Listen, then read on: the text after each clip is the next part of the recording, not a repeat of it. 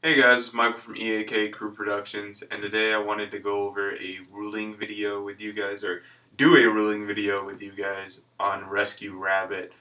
This card's always been a popular card, but with Fire Fists coming around the corner and other decks like Evil Swarm, Rescue Rabbit is even more popular than normal because you can splash it into all those decks and it becomes a key player.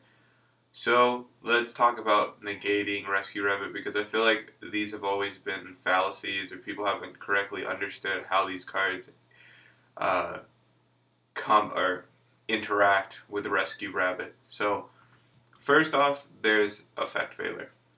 Alright, so let's read Effect Failure.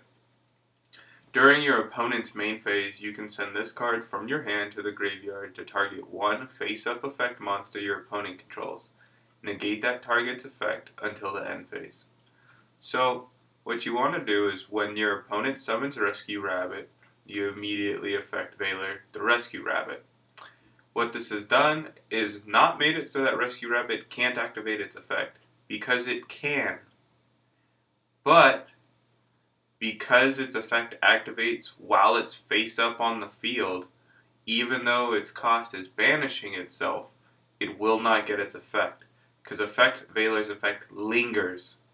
So even though Effect Vieler's not around, and even though Rescue Rabbit's not around anymore, because Rescue Rabbit's effect activated while he was face up on the field, the effect lingers and Rescue Rabbit will not be able to special summon the two monsters. Instead, he'll banish himself and just be stuck out there having done nothing. Alright, now let's talk about it with Fiendish Chain. So let's read Fiendish Chain. Target one face-up effect monster on the field. That target's effects are negated. Also, that target cannot attack.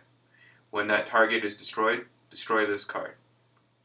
So, if I summon a Rescue Rabbit and you activate your Fiendish Chain, that would make it so that my Rescue Rabbit no longer has its effect, although I can still activate it.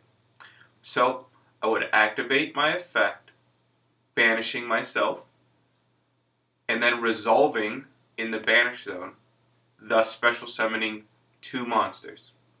Now the reason why this works differently than Effect Vieler is because Fiendish Chain is not a lingering effect, but is instead a continuously targeting effect. So, because my Rescue Rabbit is no longer face up on the field, it cannot target it. And because it's not being targeted by Fiendish Chain anymore, its effect is no longer being negated. Anyways, that's Michael from EAKCrewProductions. I hope you learned a little something, and I'll see you guys later. Peace.